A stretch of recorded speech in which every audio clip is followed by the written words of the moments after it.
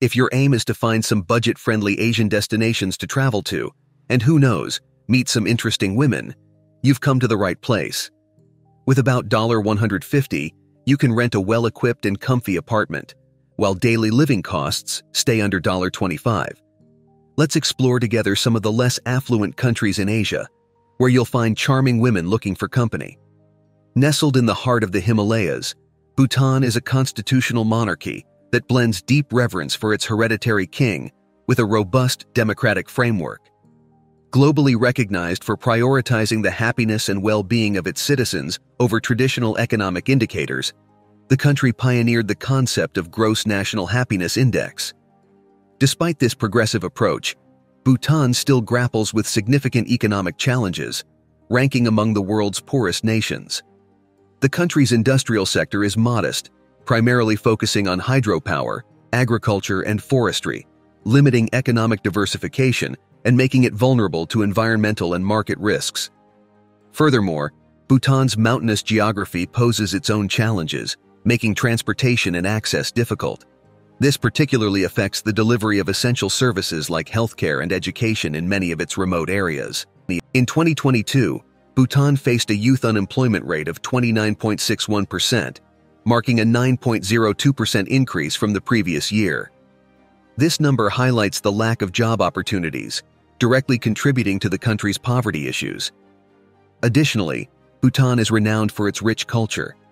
Bhutanese women in particular are noted for their unique beauty, characterized by sun-kissed skin, almond-shaped eyes, long straight brown hair, and slender figures with delicate facial features. However, if you're thinking of pursuing a romantic relationship in Bhutan, it's crucial to approach it with serious intentions. In the local culture, casual relationships are often frowned upon, with more value placed on those with marriage prospects. This cultural emphasis underscores the importance of honoring Bhutanese values and customs. In terms of cost of living, residing in cities like Thimphu or Paro can vary significantly, with monthly rents ranging from $300 to over $1,000, depending on the size and location of the property. At local restaurants, you can find meals ranging from $5 to $15.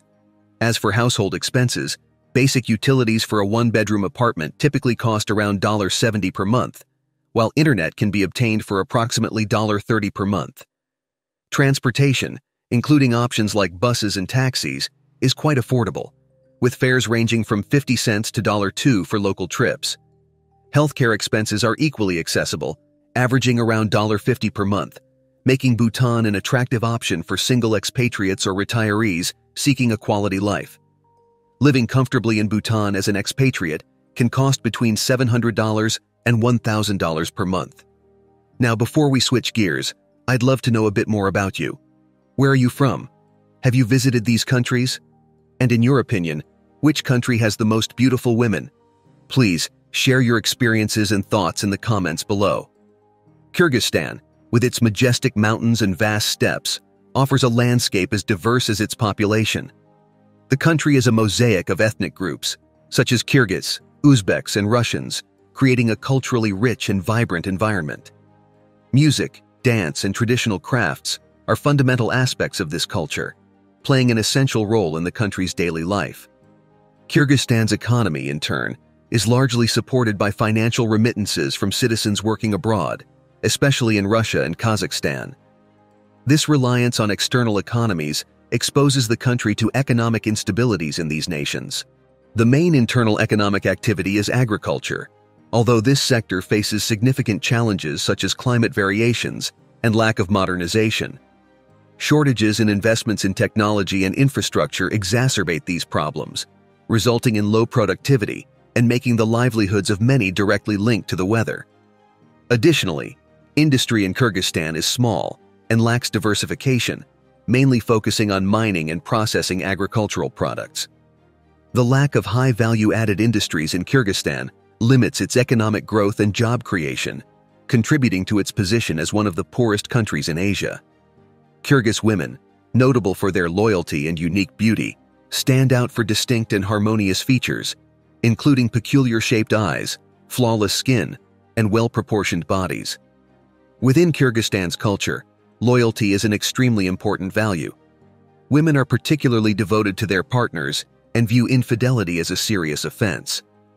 Additionally, many express disinterest in marrying local men, who often refrain from participating in household chores and tend to leave decisions and responsibilities in the hands of their wives.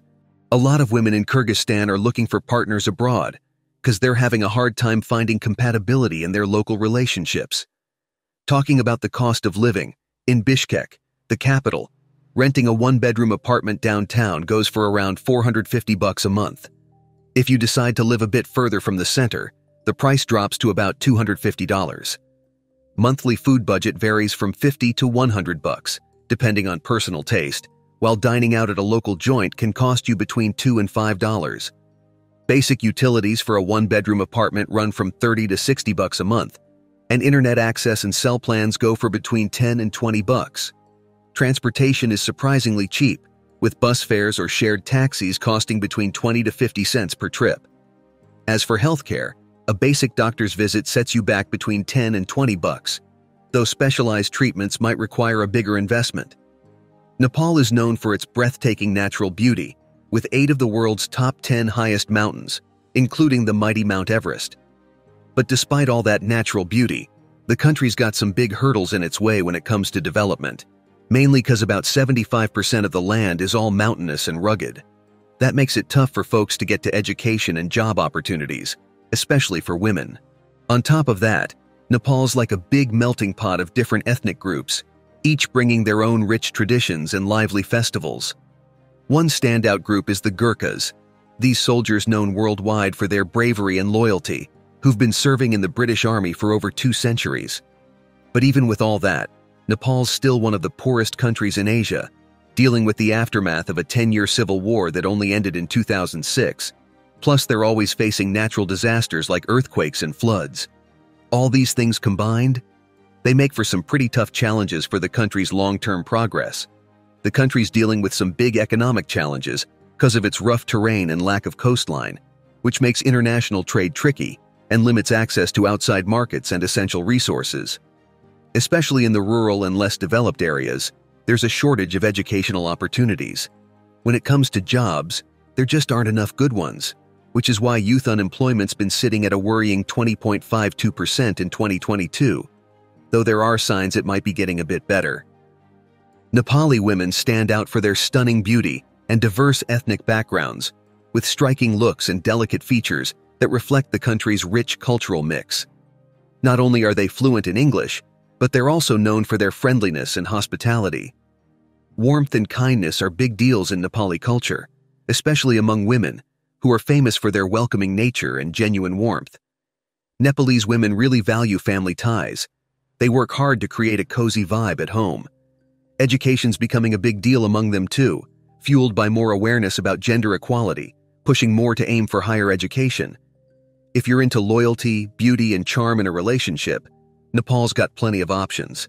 In Kathmandu, snagging a one-bedroom apartment can set you back anywhere from $150 to $500 a month. But out in the boonies, rent's way cheaper, ranging from $80 to $300. Food costs for one person usually fall between $50 to $100, depending on your eating habits and where you shop.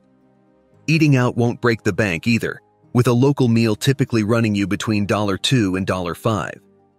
Utilities for a simple apartment usually add up to about $30 to $50 a month. Internet costs in Nepal range from $15 to $30, depending on the plan you pick. Public transportation is crazy cheap, with bus fares ranging from 20 cents to 50 cents per ride. If you're more into driving, budgeting for fuel and vehicle maintenance can run you between $30 to $50 a month.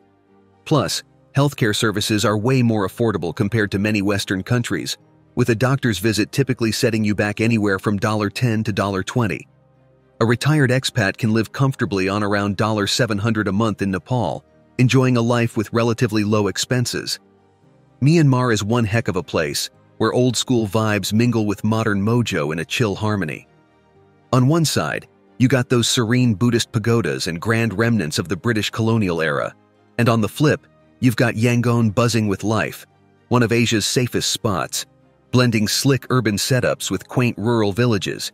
It's like a mixtape of diversity and hospitality, signature vibes of the Burmese folk. But despite its rich cultural and social scene, Myanmar's got some serious economic hurdles.